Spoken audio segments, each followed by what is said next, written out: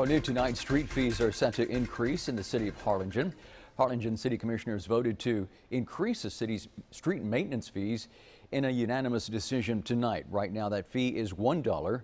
For residential areas, that $1 fee will increase to $4.50.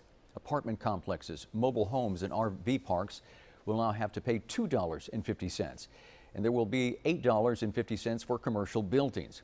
Assistant City Manager Carlos Sanchez tells Channel 5 News a street maintenance fee will generate about $1.4 million a year. It's a quality of life issue that and addresses one of the biggest needs and concerns that we receive here at City Hall and at Public Works is that the road conditions need to be improved, potholes and so forth. Sanchez says the city has already identified 262 miles of roadway that need attention. The new fees will take effect June 1st. It will be reflected on the monthly water bill.